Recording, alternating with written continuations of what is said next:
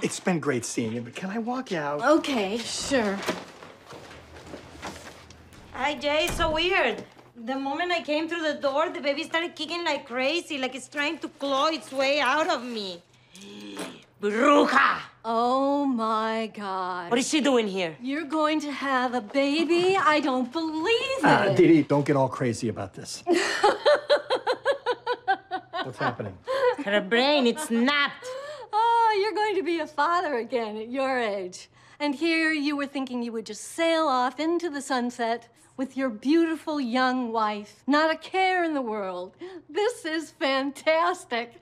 I think my uterus just fixed itself. Don't ask. Turns out Gloria being pregnant somehow made Didi think of her as less trophy, more human.